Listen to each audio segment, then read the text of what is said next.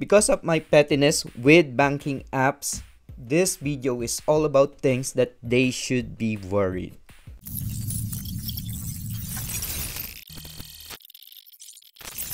Now, quick story. Last week, I have decided to put Kali Net Hunter on my daily driver, which is a OnePlus 8 Pro. And when I am about to reload my e-wallet to pay for the toll fee, I have encountered this message. Apparently, some banking and finance app don't work when developer mode is on. More specifically, the OEM unlock option. And now I have to bring two phones if ever I want to use Kali Net Hunter. And a quick browse on the internet shows that this is something that doesn't really serve any purpose at all, which pisses me off, and that is why I am making this video. Mind you, this is not a full hack, but this is a very good starting point. And before we proceed, I want to give you a brief description of what an API is, because this is an important technology in what we are about to do. An API is, in a simplified description, is what the Android app will call if it wants something to be done on the server. Like for example, fetching your personal information or how much money you have. And now to use this API, it usually needs a token. The token can be obtained by the application by using the user's credential and a secret known only to the application. The secret key, as the name implies, should be secret, and this is what we will try to obtain. First, what we need to do is convert our Android app into an APK. You can do this on your phone by downloading an app called APK Extractor. Now, the next thing that we need to do is go to this GitHub page, the Mobile Security Framework, or MobSF. The MobSF performs a security assessment and some dynamic analysis on your APK. And the way that you will run it is by doing a Docker pull on its image and just doing a Docker run. After you download it, you just have to go to your Docker desktop and you can just run the image on your local machine. Meaning that it is now running on 8000, and if we go to localhost 8000, we will see this dashboard. Now on this dashboard, the next thing that you need to do is just drag your APK here and upload and analyze. Now the next thing that we can do, because I have finished analyzing the BPI APK and it is being saved here at recent. Before we go to the static report and try to find the secret key, which is our goal for today, we can check the MobSF scorecard. And here, as you can see, the security score is very, very low. And there are at least 6 very high vulnerabilities that it can see.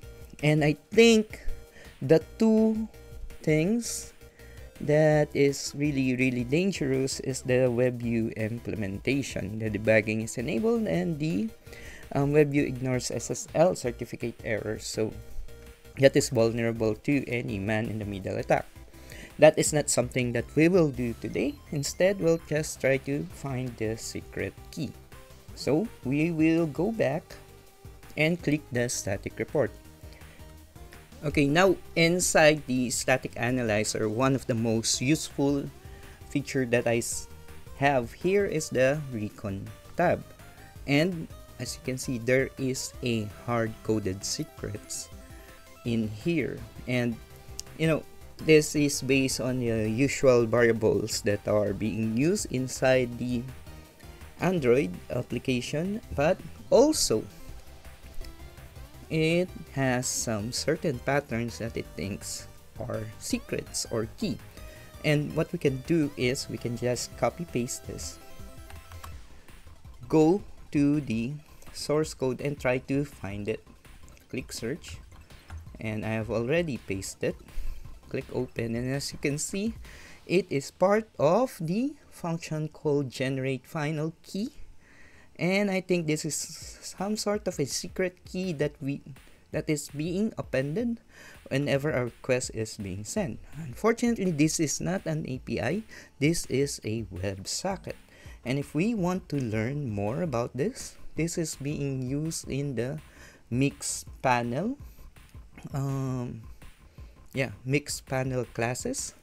And by going to mixedpanel.com, we can see that there are some documentation about it, and it is not something that I will go through, but this is a third-party tool that BPI APK uses, and as you can see, it does log all of the events. It can log all of the events from making a transfer, opening an account, logging in, and if you have that APK key or that secret key, and for whatever reason you figured out how to do those WebSocket or connect to the WebSocket where the APK is connecting, you can find most of these things.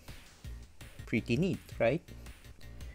Now, I may be wrong about this being the secret key, and you would need other informations like the API or the WebSocket's URL, the IP list that they would have, or some other things that you may trigger in their system that will get you in jail.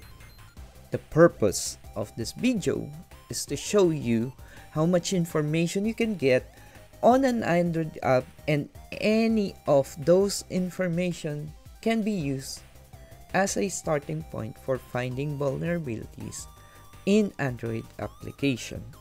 Now, do you have knowledge about this matter or thoughts that you want to share? Please comment down below. And if you like this video, be sure to check out my other hacking videos here on Hakista TV. Till next time, my fellow Hakista.